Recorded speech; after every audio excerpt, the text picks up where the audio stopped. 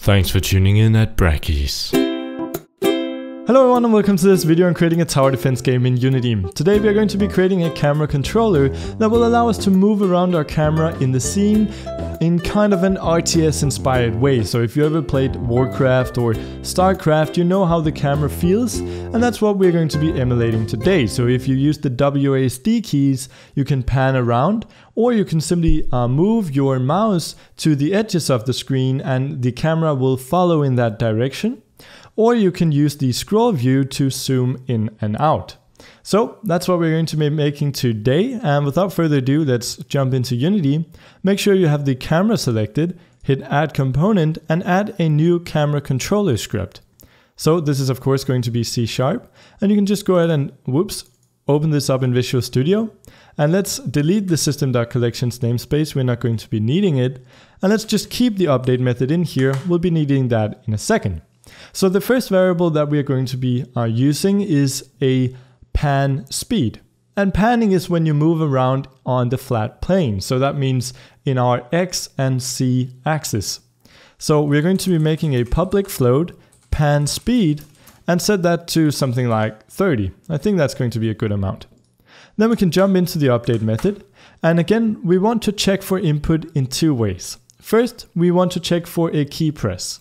So we go if input.getKeyDown, or actually we're just going to be using getKey because we want to move every frame that we hold down a certain key. And for that we use getKey, not only when we press it, getKeyDown, or release it, getKeyUp, but every frame. So, and the key that we want to be checking for is the W key.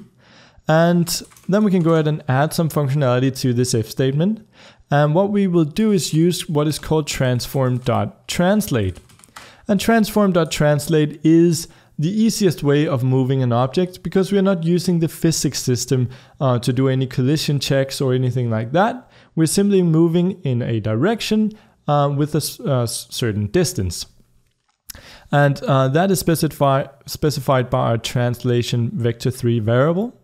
And in our case, we're going to be using vector3.forward. So when we press the W key, we will move forward. And let me just quickly explain what this means. So vector3.forward is basically the same as writing new vector3 where we specify coordinates 0, 0, 1. That is all that vector3 forward is. Then if we want to add on a speed, the pan speed, instead of 1 here, we would write pan speed. And to do that, what we do is we just multiply by pan speed. And that will insert pan speed in here because 0 multiplied by pan speed is 0. 0 again multiplied by pan speed is again 0. And 1 multiplied by pan speed is pan speed, so that is the exact same. So we can just multiply and it will put the variable in here. And that's what we're going to do here. So we'll take vector3.forward and multiply that with pan speed. And then we will multiply it with another variable. So we get this effect here, time.delta_time. And the reason again why we multiply with time.delta_time is because we want the speed at which we move our camera to be completely independent of our current frame rate. So if you have one computer that is faster than another, or if that's happening a lot of stuff at once, you won't see a change in movement speed. So we'll multiply that with time.delta_time, the amount of time that passed since the last frame was drawn. So this should actually work already, and we could go in here and hit play, and you will notice a slight flaw with this. And that is if we now press W, it looks like we're zooming in. And the reason why is we are not using this forward axis right here. We're instead using the local axis of our camera. So because our camera is rotated 65 degrees, we've rotated the forward axis as well. So we want to switch to the global space. And we do that by writing comma space.world. And now it will be relative to the world coordinates and therefore ignore the rotation of our camera. So that should work now. And now we can add another input to this if statement. So we both want this to happen if we get the key W OR, and OR is represented by 2 vertical bars, or if our mouse is at the top of the screen. And how do we check for this? Well, we use the fact, so when our mouse is at the top of the screen here, we want to check for the mouse position. And we have a variable in here called input.mousePosition, which is basically a vector3 storing the current coordinates of our mouse. And these coordinates are relative to this bottom left corner. So when the mouse is down here, it's 0, 0. And then from there on, it depends on the resolution of your display. So if I move it up here, and let's say that this is something like 400 pixels tall, well then if I move it up here, it might go to 10, 20, 30, 40. And then when I reach the top here, it will be at 400.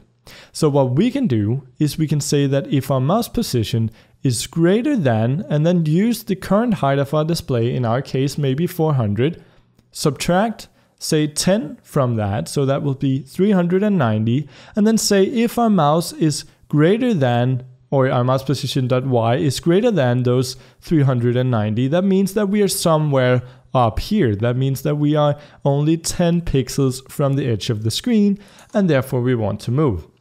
So we can use input.mousePosition.y and say if that is greater than or equal to the current height of our screen.height minus, and then some kind of a buffer there. And we are going to put this into a variable, and this is going to be another public float called pan border thickness.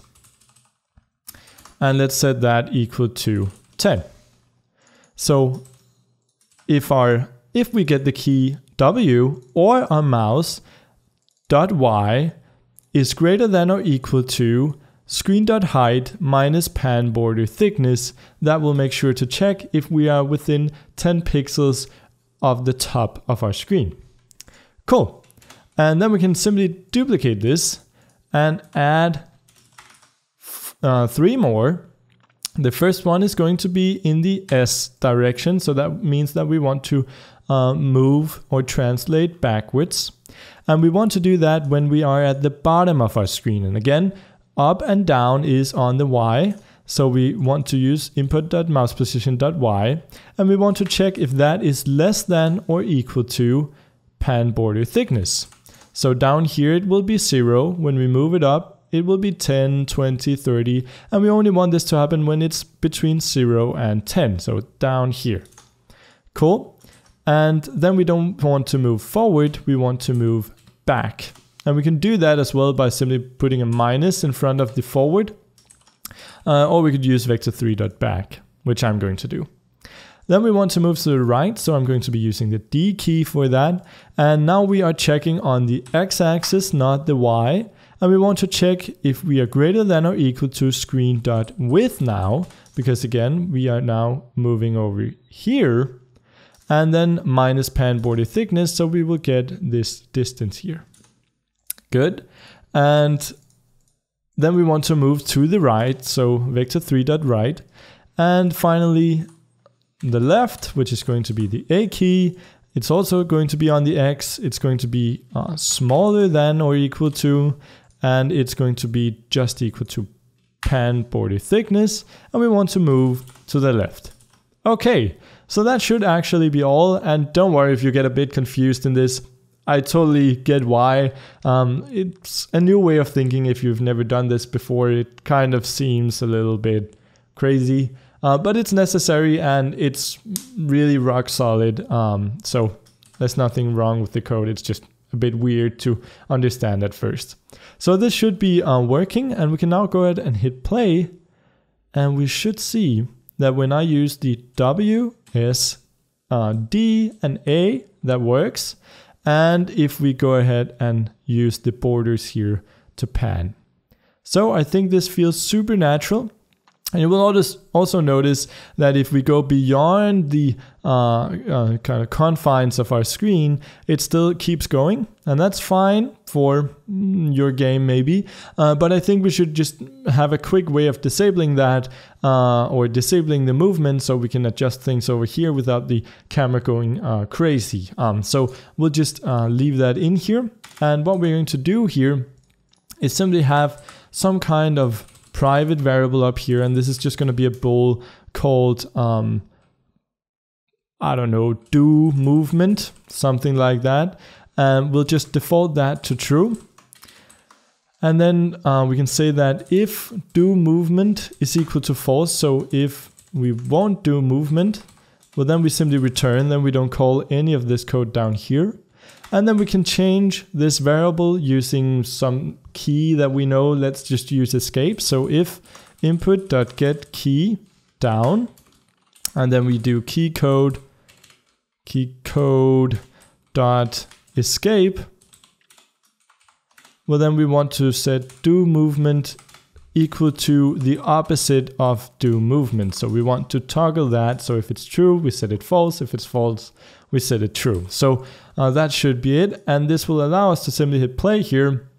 Notice how we can move around. Then I hit escape and it's disabled. And then I hit escape again and we are back to moving. So just an easy way. And that's going to be really, really great later when we do testing and want to change stuff while the game is running.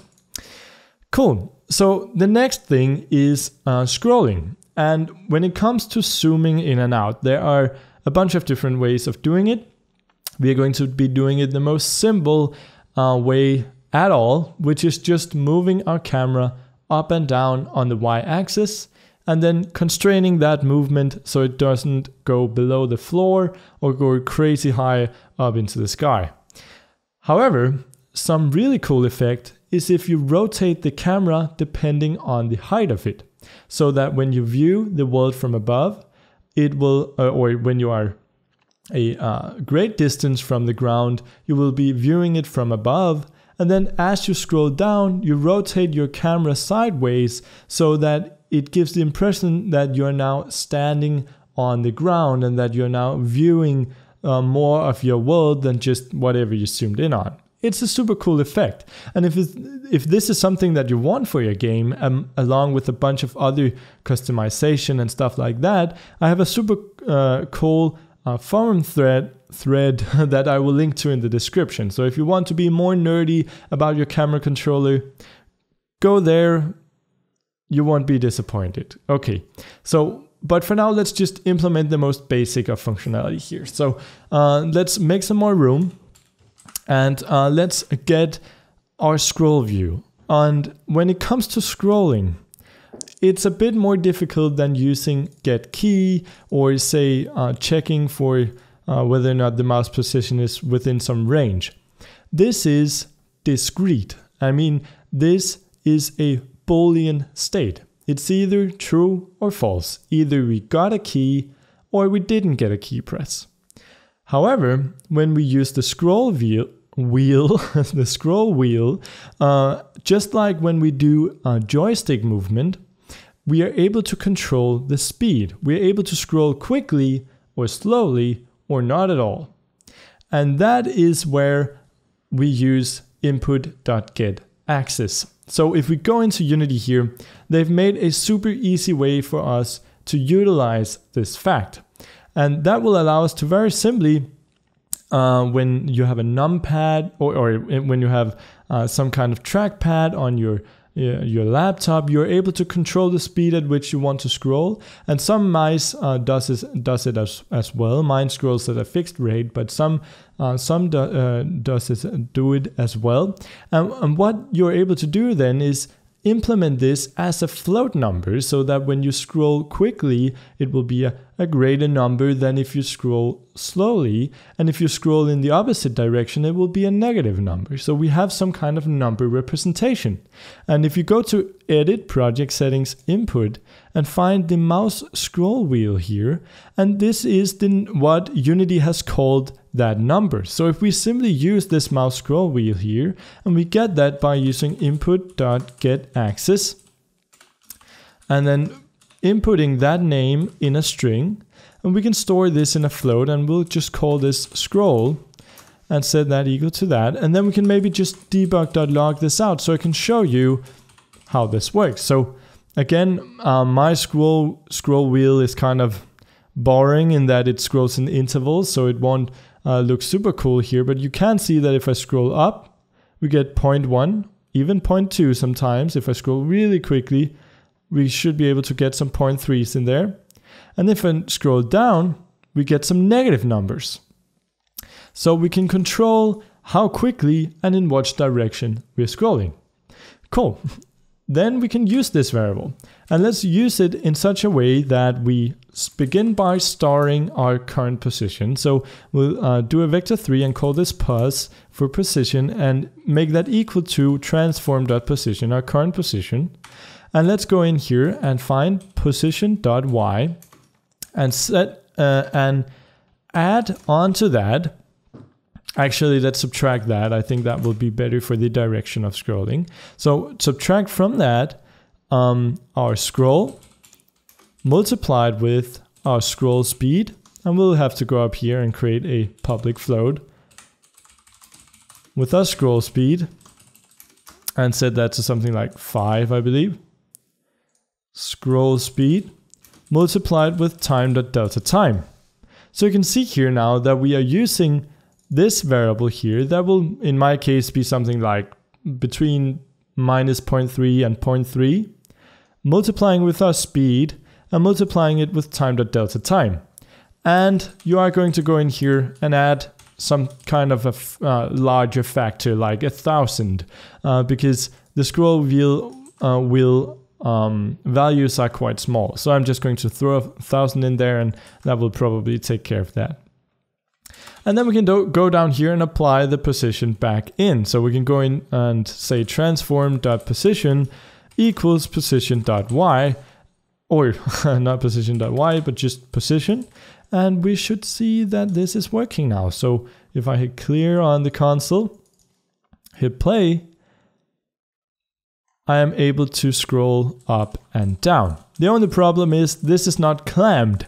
So what this means is if I scroll further, we can scroll through the ground and things start looking super weird. And we can also scroll crazy high up in the air here in such a way that, well, it looks super weird with the ground and everything. So to fix this, we'll simply clamp this number.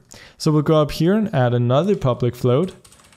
And this is going to be our minimum y. And this is going to be equal to something like 10. And another public float called our maximum y, which is equal to 80. Then we go down here and we say position.y equals math.clamp. And the value that we want to restrict is y, and we want to make sure that it is between our minimum y and our maximum y. So this will restrict position.y to be between minimum and maximum, which means that it will be between 10 and 80. So if we hit play here now, we should be able to move around all that. We should be able to scroll down, but not further than this. And this is definitely also as far as I want us to be able to go. And then if we scroll up, we won't be able to scroll up higher than this here. And you can do the same or use the same technique to control the panning so that we can pan crazy to the right or back and forwards or something like that. And I definitely recommend that you go under the forum thread if you want to make your camera control movement thing super fine-tuned and feature-packed. But for now, this is going to work for a game. And I want to focus on some of the more important gameplay elements, so that will be coming in the next video. So thanks for watching, and I'll see you soon. Thank you so much to all of the awesome Patreon supporters who donated in July, and a special thanks to Vixian, Filmazone, Andrew K, and Lux Game TV. These videos wouldn't be possible without you.